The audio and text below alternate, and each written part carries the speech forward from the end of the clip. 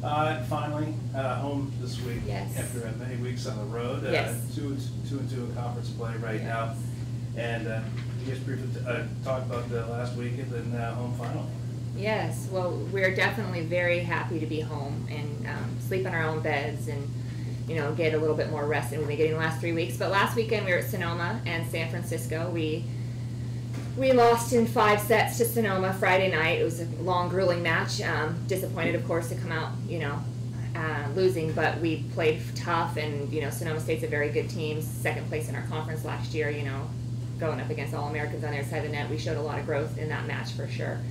Third set, we had a big lead that we let slip away. We feel a little bit disappointed about that, but anyway. San Francisco State on Saturday night, we played very well. I mean, I told our team, I think the first 2 sets against San Francisco may have been 2 of the best sets we played all season long. And then that intermission comes along and some just, you know, it makes it, I don't know, it's hard to come back and maintain that energy, maintain that level of play. But we almost got through it in 3, but we were able to get it together in the 4th, and we controlled the set pretty well and took it in 4. We felt good about that.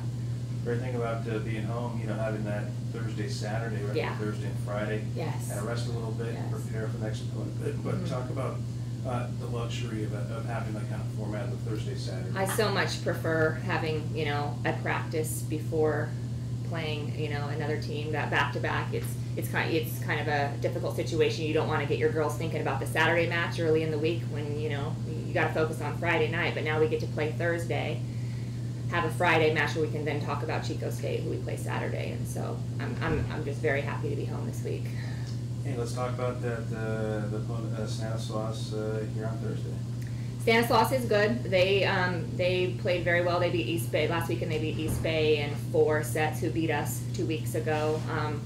Watched film on them. They run a 6-2. You know, they had a they look a lot like us on paper. Actually, they have a lot of the more balanced offense. You know, they set a lot of girls, and a lot of girls contribute for them. Run a 6-2 as we do, and they'll be tough for sure on Thursday.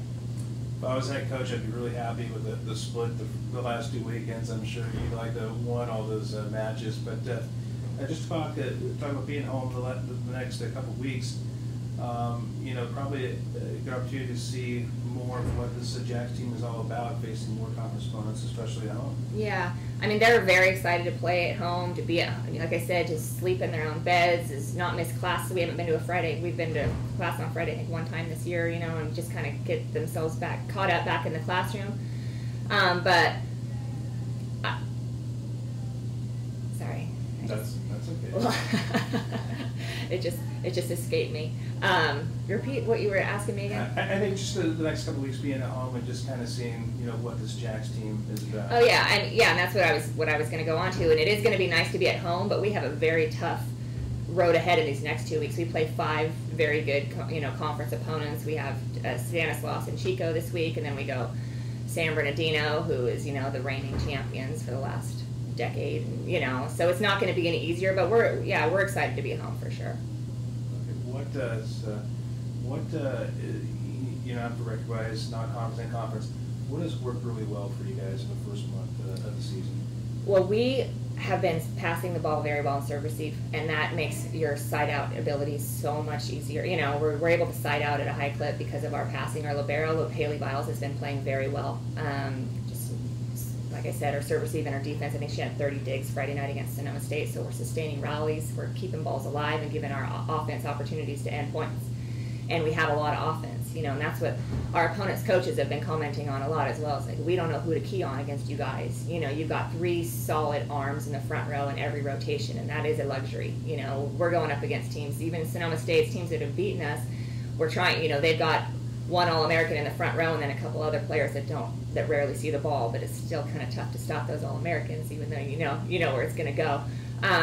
But yeah, that's definitely our strength, is our ball control, and our serve receive's been very consistent. Our offense is balanced and keeps teams off balance, and then we've been serving really tough and getting teams out of system. And if we can put teams in predictable situations, then our defense is much more successful. Coach, this being your 2nd year now at HSU, do you think you have a better feel for how the CCA conference competition is like? Yeah. What are you doing to prepare for that tough schedule what are you doing differently this year than you did last year? Well, I don't think I'm necessarily doing anything differently. I mean, we prepare the same way, but we have a lot more depth this year, and we have a returning group this year, which is what I talked about early on in the year when you guys were talking to me. It's so different to have a group of girls who also know what it's about. You know, we were all a bunch of rookies last year, and we were all just sort of wide-eyed going, oh my gosh, this is tough, you know, and we didn't know what to expect and had no idea how good everyone was from top to bottom, you know, and that's absolutely true in this conference, you know. No one in our conference is undefeated.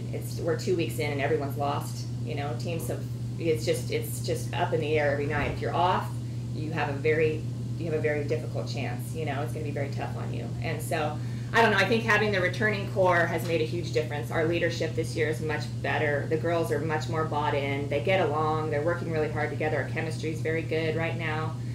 And we got a couple players. You know, we got an injured player back who's contributing a lot. We got two very good transfers in Nicole Bewley and Haley Biles who are helping us out a lot. So the experience and the return, you know, the experience of the returning group as well as the addition of a couple more players has made quite a difference for us this year.